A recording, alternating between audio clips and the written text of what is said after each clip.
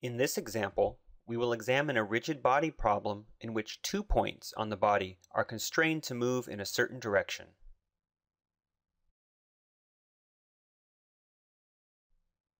A slender, uniform concrete slab with a mass of 12,000 kilograms and a length of 4 meters is slowly hoisted by a winch that is connected to a dolly. The bottom of the slab rests on the dolly at point A. A cable connects the top of the slab at point B to the ground at point C. When the slab is raised 60 degrees relative to the horizontal, point A is 4 meters from point C. Suddenly, the cable connected to the dolly breaks. At this instant, what is the acceleration of point A? What is the angular acceleration of the slab, alpha? And what is the tension T in the cable connecting points B and C? Assume that the slab will not slip on the dolly and that the mass of the dolly is negligible. Start by drawing a free body diagram of the slab. Identify your coordinate system and label the positive direction of your coordinates. In this case, a rectangular coordinate system is more convenient. Draw the external forces acting on the slab. The weight acts at the center of mass and points downward. Its magnitude is the mass of the slab, m, times the gravitational acceleration, g. The normal force exerted by the dolly on the slab, n, acts perpendicular to the surface. The tension in the cable attached to point B is unknown, but its direction can be determined through geometry. The angle adjacent to theta is 120 degrees. Since the distance between points A and C and the distance between points A and B are known, the remaining 2 angles in the triangle formed by points A, B, and C can be determined. Therefore, the tension acts to the left and downward 30 degrees from the horizontal. Next, draw the equivalent kinetic diagram. Select a positive direction for rotation. Draw the components of the acceleration of the center of mass and draw the moment about the center of mass, ICM times alpha. We are ready to apply the 3 equations of motion: Newton's second law in the x direction, Newton's second law in the y direction, and the moment equation about the center of mass. For the x direction, the x component of the tension acts on the slab in the negative x direction. This is equation number 1. For the y direction, the normal force points in the positive y direction, the weight points in the negative y direction, and the y component of the tension points in the negative y direction. This is equation number 2. For the moment equation, the moment of inertia about the center of mass, ICM, is the mass times the length squared divided by 12. Next, we determine the moment about the center of mass produced by the external forces. The normal force produces a negative moment and has a moment arm of 1/2 L times cosine 60 degrees. The tension produces a positive moment and has a moment arm of 1/2 L times sine 30 degrees. The weight produces no moment because its moment arm is 0. We now have equation number 3. We have used the 3 equations of motion, but have 5 unknowns: n, t, alpha, and the 2 components of the acceleration of the center of mass. We can obtain 2 additional equations by examining the relative motion between point A and the center of mass.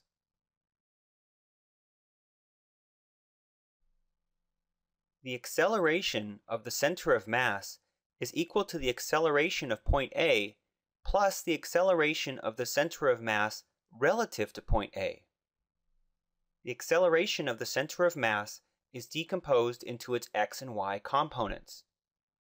The magnitude of the acceleration of point A is unknown, but we know point A is restricted to move in the x direction.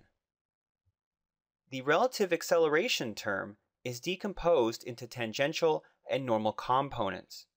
The tangential component is alpha cross RCMA, the position vector pointing from point A to the center of mass. The normal component is the angular velocity of the slab, omega, cross the quantity omega cross RCMA.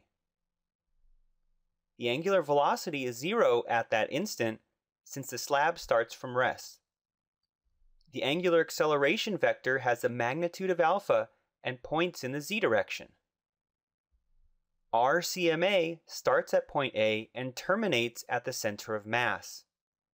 The center of mass is located a distance 1/2 L times cosine 60 degrees to the right and 1/2 L times sine 60 degrees upward from point A.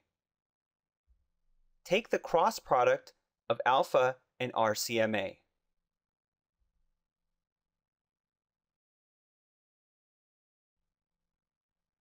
Plug in the expressions for the acceleration terms. Equating the x terms and the y terms, we obtain 2 additional equations. Now we have 5 equations and 6 unknowns. We can obtain 2 more equations by examining the relative motion between points A and B.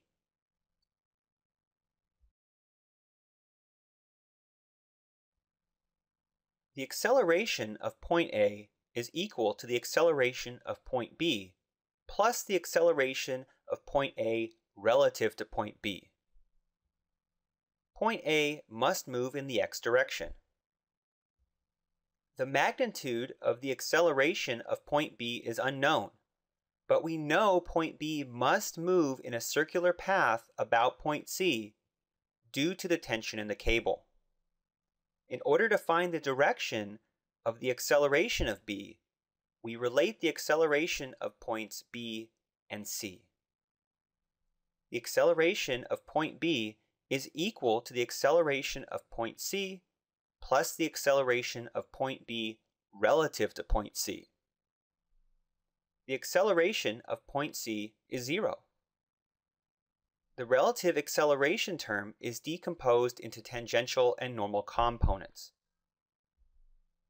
The normal component is the angular velocity of the cable, omega BC, cross the quantity of omega BC cross RBC, the position vector pointing from point C to point B. Omega BC is 0 since the system starts from rest.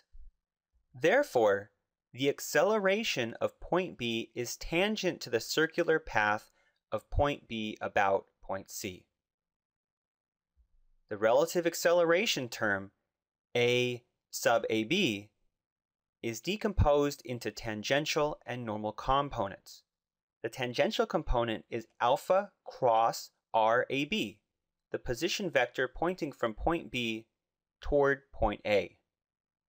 The normal component is omega cross the quantity of omega cross RAB. The angular velocity is 0 at that instant since the slab starts from rest. We previously obtained an expression for the angular acceleration vector. RAB starts from point B and terminates at point A. Point A is located a distance L times cosine 60 degrees to the left and L times sine 60 degrees downward from point B. Take the cross product of alpha and RAB, plug in the expressions for the accelerations. Equating the x terms and the y terms, we obtain 2 additional equations.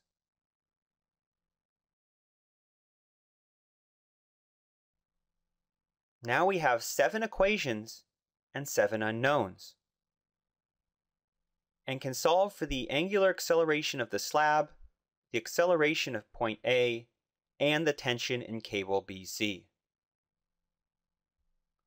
the slab's angular acceleration is 3.68 radians per second squared in the clockwise direction.